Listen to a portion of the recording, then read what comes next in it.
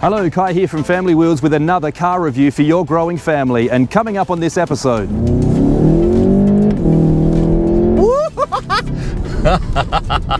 Ah, God, I love it. The 2019 Volkswagen Golf GTI Rabbit. Is this the car that could make you forget about compact SUVs and crossovers and get you back into a hot hatch? We're going to run it through the famous Family Wheel standardized test to help you make that decision. And there's two words that come into play here. There's a big F word and a small C word. It's the 2019 Volkswagen Golf GTI Rabbit this week on Family Wheels. Fun.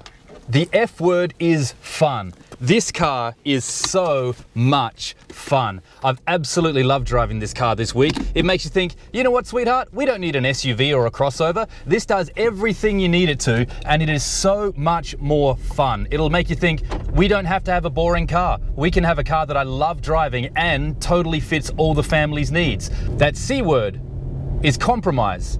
You're gonna have to compromise just a little bit, but I think that the fun factor far outweighs and overshadows that compromise, that you'll be totally happy with the Volkswagen Golf GTI Rabbit. Or in fact, there's not many cars that I would actually say that the base trim is adequate.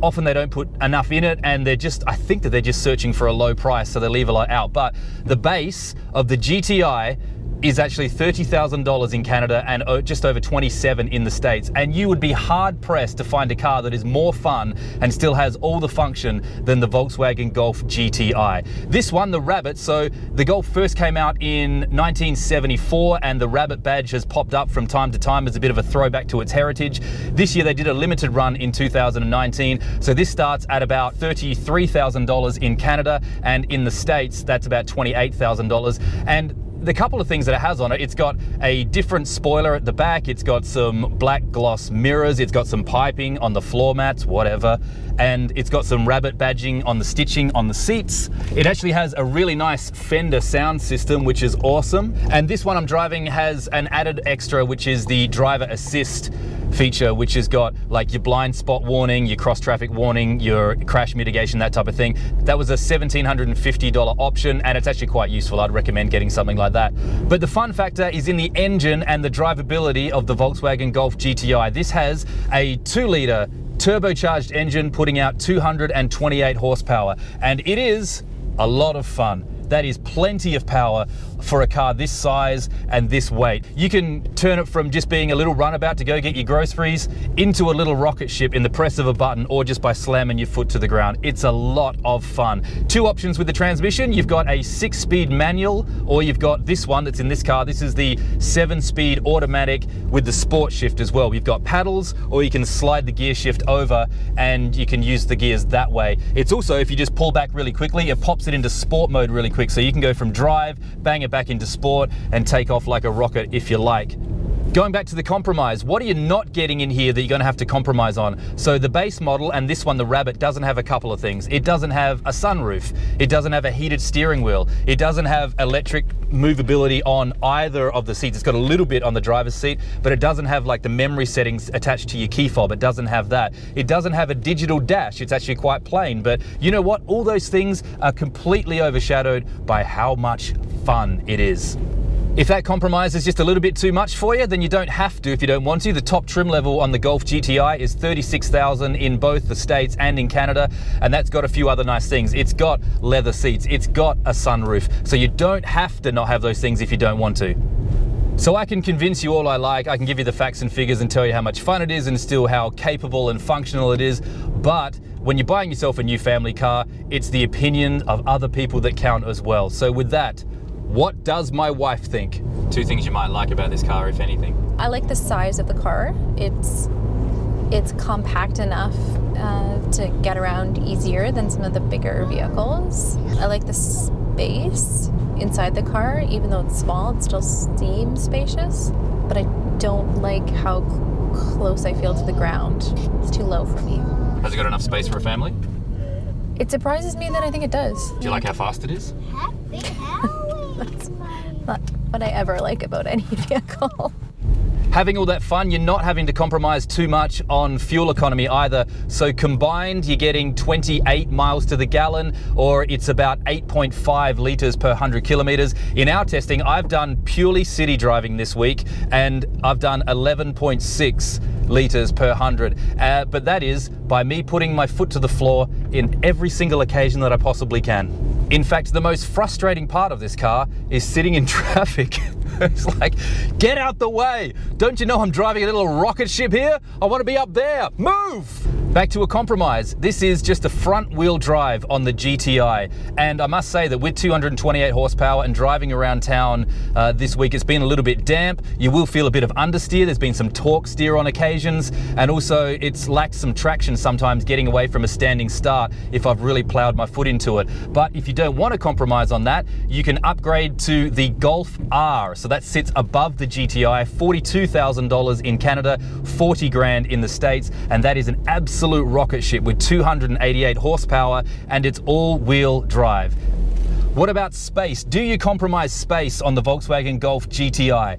Not really. So in our famous standardized test of the kids rear-facing seat, I used the world's chunkiest kids seat on purpose. It's the Collect Flow, and in a rear-facing position, the passenger seat still had a bunch of room. I'm 6 foot tall. My knees were not against the glove compartment, and that is largely due to the fact that Volkswagen are so good at designing their interiors. They utilize every last little millimeter of space they possibly can in their interiors, so that wasn't too bad. Also, the anchors were a little bit weird actually. So the anchor points were easy to find, but you have to pull off this cover, and then the anchor points, the tabs are right there, but then you got to put this little plastic piece somewhere and store it and hope you don't lose it. That was odd. I've actually never seen that before.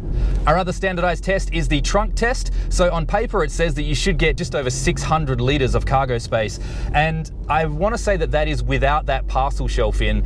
With our standardized test of the stroller, 2 shopping bags, a diaper bag, the camera bag, and a soccer ball, it fits, it passes the test. It's a bit tight, but that was also with the parcel shelf on. Over 600 liters is actually pretty decent cargo space, so I'm going to say that if you take out that parcel shelf, it shouldn't be a problem at all. So it's sounding pretty good so far, hey? It is a fun car to drive. It's a little rocket ship, but you're not compromising too much on passenger comfort or on space. Even without the kids' seat in the back, it is pretty comfortable for an adult to sit back there and go on a nice journey.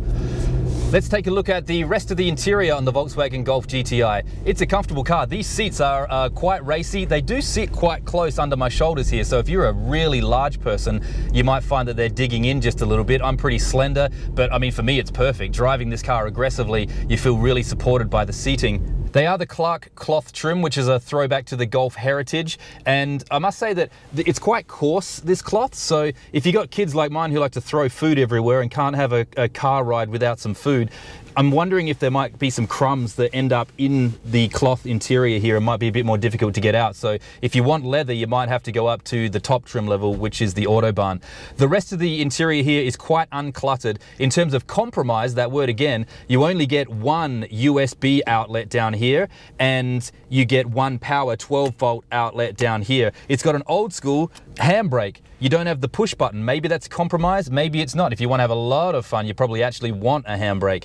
The infotainment system on the Volkswagen Golf is one that's been rolled out in other cars as well, and it really is good. It does the job, it's quite responsive. The backup camera, the quality of the camera is exceptional. You've got Apple CarPlay and you've got Android Auto as standard. The Fender sound system. Under my arms like a dawn is supposed to. Please believe you leave with me. We be freaking all night. Is awesome. Climate control is all controlled by the tactile buttons here. It does double up on the screen up here, which does have motion sensors to it. So it recognizes when your hand's about to pop up and touch something if you've got the climate control on there. The dash, I mentioned earlier, that's something you might have to compromise on. It is just the standard analog old school dials. In the middle, you've got a little bit of information. You've got as much as you really need. It does have parking assist as well, which I was surprised by. They've left out a bunch of other things, but you've got parking assist on a smaller car, not always required, but some people just hate parallel parking. So it's got parking assist if you need it. Another compromise for you maybe on space inside is things like the center console. This center console is tiny. You've got a little tray down here as well, but to compensate for that, they've given you much more space in the door trim. There's some bigger tubs there. Small compromise, but if you're the one driving, having some fun, who cares? You can also, if you want to have so much more fun, you can turn off traction. Go for it. Push yourself. Do I need to do a driving test? Do I need to tell you how this car drives? It's awesome. The one downfall I will say on the GTI, just being that front wheel drive, if you're someone who really likes to drive aggressively, you are going to notice a little bit of understeer at times. You're going to notice a little loss of traction and maybe a bit of torque steer as well. I've noticed that on occasions, but the rest of it in terms of your driving modes, if you're not an aggressive driver and you just want a super cool car to drive around in, you've got it. Your driving modes are accessed down here on your console near the start button. You've got Eco, Comfort, and Normal. That's a lot of options to have sort of on the bottom end. Usually you could probably lose one of those. And then you've got Sport, which I left it in most of the time. And then you've got Custom. You can set up the car however you like. One thing I love about the driving modes and how quick it is to get into sport mode in this car, say you've got it on normal or something, but you're at a T-junction, you need to bust some gap, you need some more power, you can just pop the gear shift back like this and it'll put it into sport straight away and you can take off. I'll show you how quick this car is and how fun it is to go off the line. So I'm in sport on here, sport in the shift, I'm going to use the paddles and we'll just go.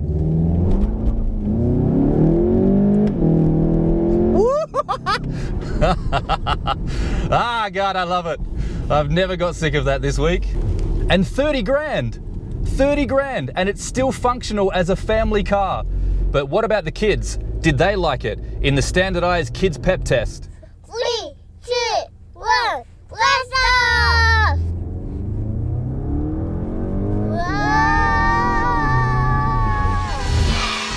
So there you have it, the 2019 Golf GTI. It's a wonderful car. Hopefully you found this review useful. If so, give it a like, leave us a comment, and subscribe to Family Wheels so you can catch all of our reviews as soon as they come out every single week. Until then, from Family Wheels, I'm Kai.